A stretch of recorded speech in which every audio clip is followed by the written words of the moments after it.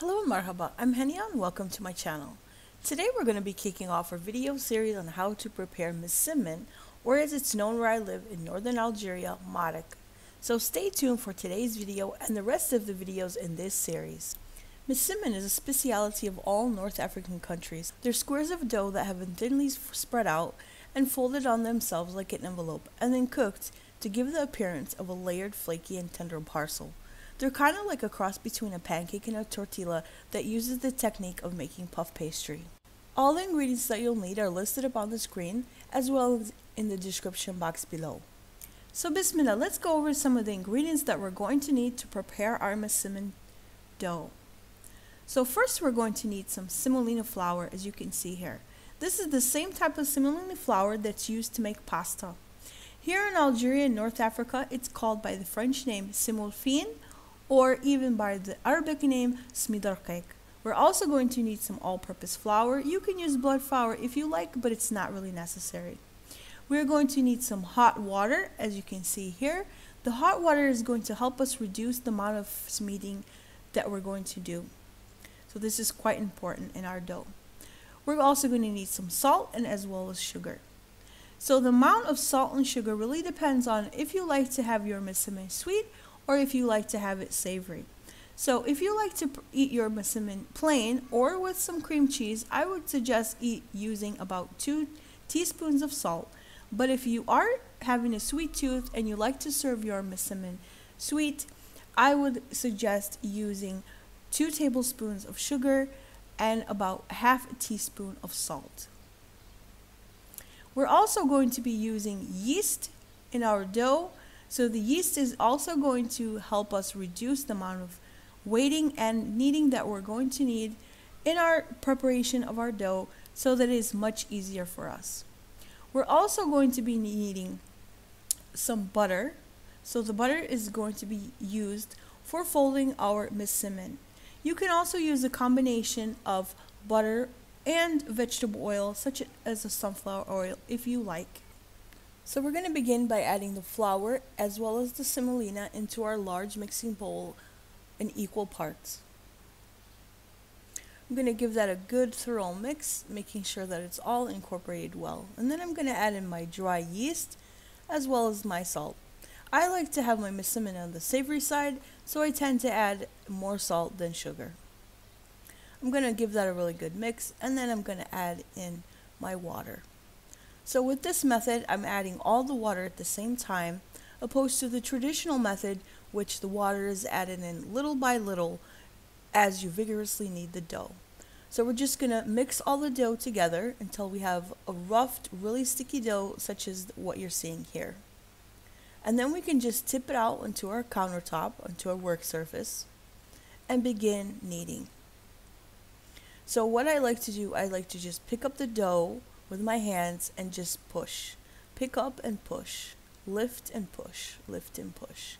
Once you get the hang of it, you can go a little bit faster and start kneading the dough a little bit.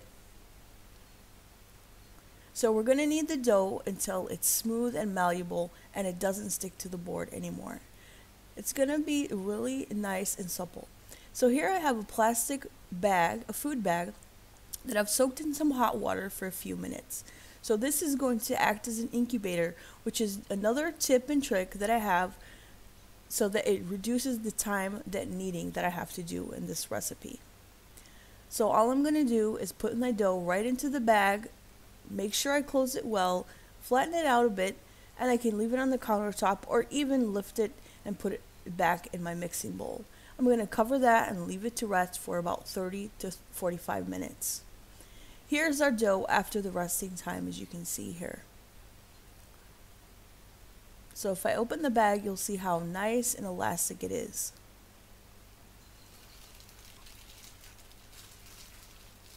It's super stretchy, really elastic, smooth. It's much like chewing gum, as you can see here. So all I like to do is just fold the dough on top of it, on itself, so that I have a smooth ball of dough.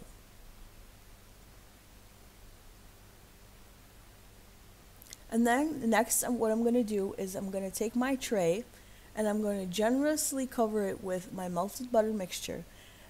You can also use a mixture of melted butter and oil if you like. And then I'm going to form balls. The size of the balls really depends on how big you like to have your Msemmen. You can make them the size of golf balls and you'll have about 24, or you can make them the size about mandarins and you'll have about 20. So I'm going to finish preparing all of my little balls, as you can see here, and then I'm going to generously coat them with the butter mixture. And now I'm going to cover them with some plastic wrap. Again, this acts as an incubator so that our dough rests, and then this is another way that you can reduce the stretching kneading time. I'm going to cover it with a clean kitchen towel and allow it to rest for about 15 to 20 minutes.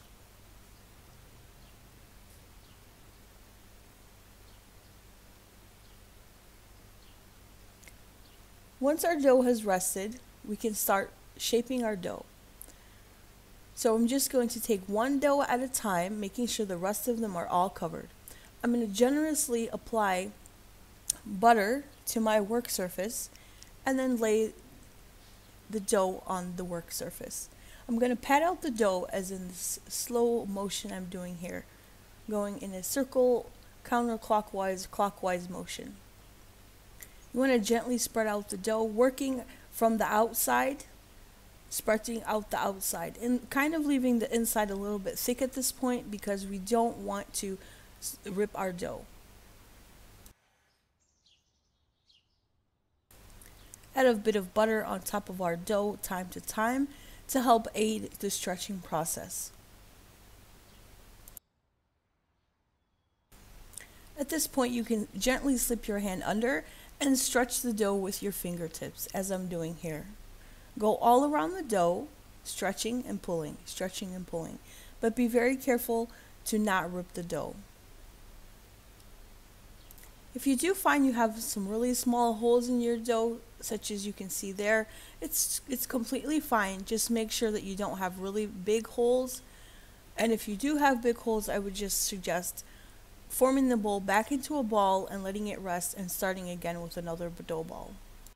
Once your dough is nice and thin, take one corner of your dough and fold it on each other. And then repeat with the other side, much like when you're preparing an envelope.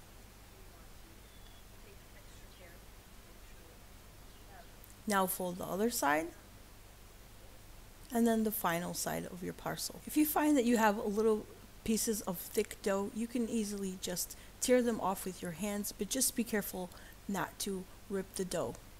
And there you see we have our Msamen square.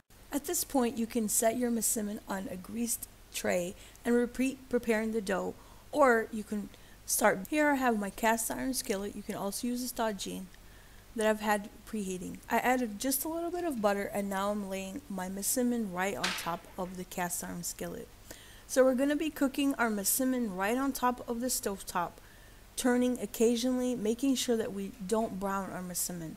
You really don't want to brown your Msamen. You want it to be lightly golden brown because any dark spots will be really bitter. And we do want our Msamen to be really flexible and chewy. We don't want it to be crispy at all. So I like to just dab a little bit of the butter mixture right on top of the Msamen. This will also help the Msamen become really nice and buttery and chewy and just so delicious. And we, again, as I mentioned before, we don't want it to be crispy, we want it to be really chewy. Also, remember that you want to move it around the pan, checking on it, because again, we don't want it to burn. We just want it a nice golden color. We can give it a little sprinkling of butter time to time as we are turning and flipping and browning our dough. Once your Msamen is nicely golden brown, you can remove it from the pan and place it on a tray and repeat with the remaining dough. As I mentioned before, the traditional preparation of Msamen is a fairly lengthy process that requires you to vigorously knead a dough of all semolina until it's very elastic and stretchy.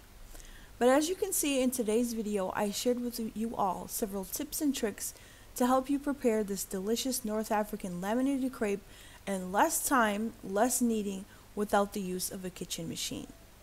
Here is our Msamen, or Maarek as it's called here where I live. I've torn a piece apart here for you guys so that you can see all the nice beautiful layers that are going on in our Msemmen. Msemmen is really nice and rich and really chewy, perfect for morning coffee or even mint tea, coffee latte. It's really delicious plain, but also so delicious with honey, jams, confiture, Nutella, or even served in a savory way with some cream cheese spread over. It's really delicious also for making sandwiches with. I like to freeze my Msamen. I like to prepare a whole batch of Msamen and then layer them in single layers wrapped in plastic and then freeze them. So that anytime during the week when I'm really super busy, I can just take a piece out or pieces depending on how much I need, and then I can just heat them up on my stovetop and serve them up to the family. I hope you've enjoyed today's video, and if you did, don't forget to give it a like. And be sure to stay tuned for the future videos in this series when I will be showing you more tips and tricks on how to prepare Msamen and all its variations that we all enjoy here in North Africa. If you haven't already subscribed to my channel, please do so by hitting that subscribe button and also hitting the bell so that you don't miss out on any new video. Thank you for watching, and as always, peace be upon you, and see you in the next video.